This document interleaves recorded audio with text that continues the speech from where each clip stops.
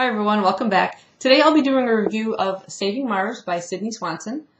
This is the first book in the Saving Mars series, which I was very kindly sent by the author for review. She signed that for me. It says, "For the Love of Mars."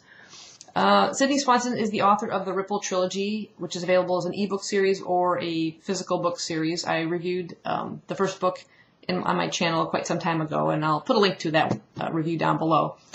So this is her Saving Mars series. It's sort of a YA sci-fi / dystopian series, and it follows this young girl here. She's a 17-year-old pilot in training by the name of Jessamine Jarda, but she goes by the name of Jess.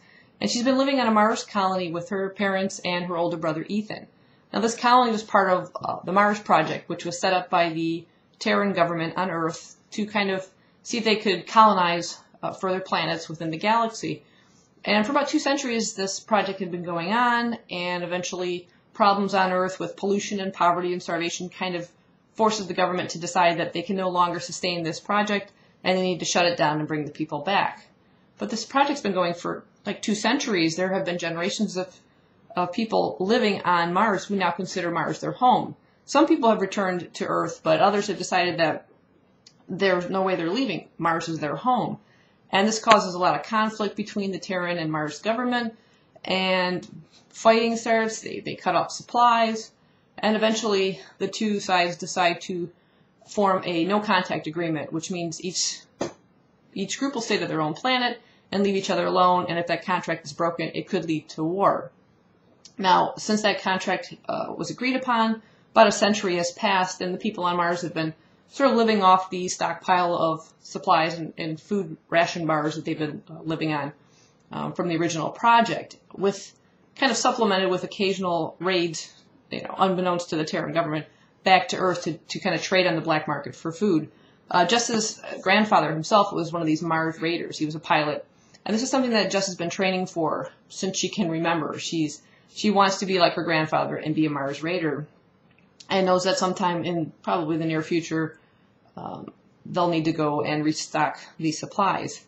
But this is sort of pushed forward when an accident occurs on Mars and wipes out almost 90% of their food supplies. And now the government has to force a raid very soon, or the people will starve. This is also complicated by things you find out with, of course, the rotation of the planets around the sun between Earth and Mars. They have to plan it at a certain time when the two planets are as close as possible to make this raid, to be able to do this raid. Otherwise, they won't have enough fuel to reach the planet and things like that. So they've only got about 6 weeks. Now, the government decides one of the people going on this raid is going to be her brother Ethan.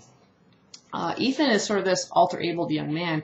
He's a bit of a genius. I think there's some possibly autistic savant thing going on there. He's very, very smart. He's created a lot of inventions that the government uses, and he's won awards and things like that. But there's this other side to him where he suffers this very debilitating claustrophobia. It can almost shut him down to like this catatonic state.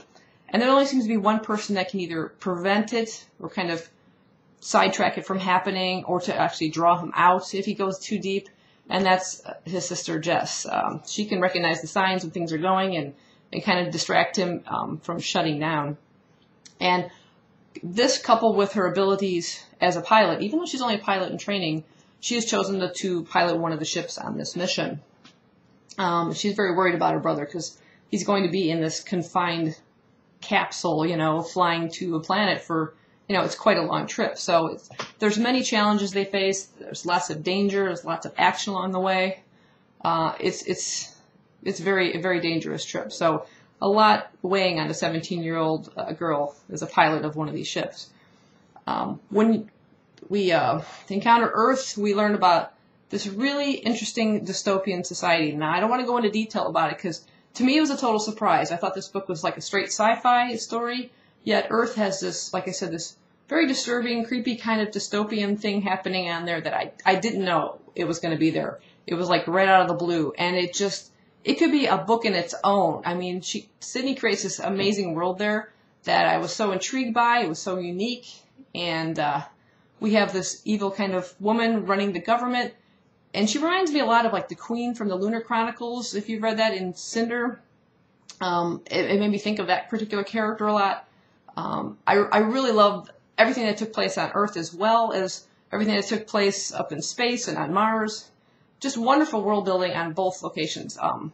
She gives us a real insight on what life is like on Mars. You have your less gravity, less oxygen, how they have to move about, how they have to survive and ration, and then on Earth, what it's like for people from Mars walking on Earth. Now you've got this increased gravity and how it affects them, and everything is just really well detailed and described. And like I said, the societies on both really interesting, and the whole idea of this kind of potential war that could take place between these two planets. On the planet of Earth, we also meet a young man named Pavel. He's the nephew of the woman running the government. He plays a very important part towards the middle and end of this particular book and into the sequel. I'll have to see what more happens in that because I haven't read too much into the second book yet. But yeah, overall, it's a very dangerous mission. She faces a lot of challenges, and ultimately, for a 17-year-old, she has some very difficult decisions to make within this story. I like this character of Jess. I liked her from the very first. I could tell something about Cidney's writing that just draws me in. Her characters are very well developed, very likable.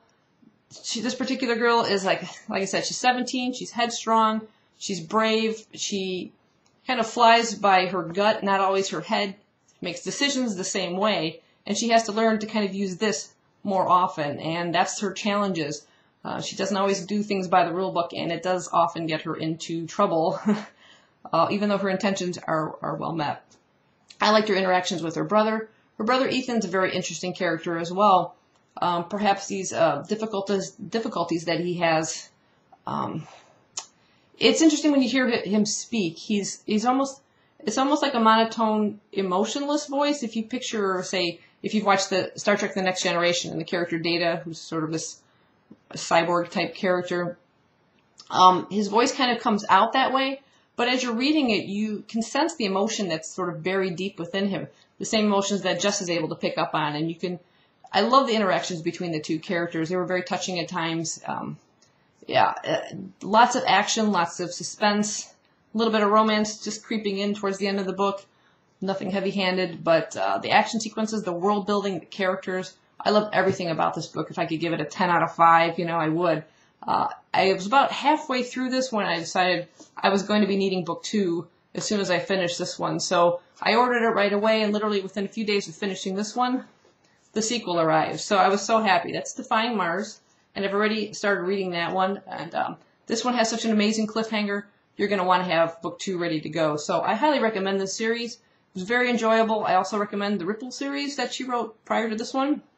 If you like sci-fi, if you like dystopian, if you just like a very well-written book, very well action and characters, I highly recommend this one. Thanks for watching. I hope you enjoy it, and hope you decide to pick up the series. Bye-bye.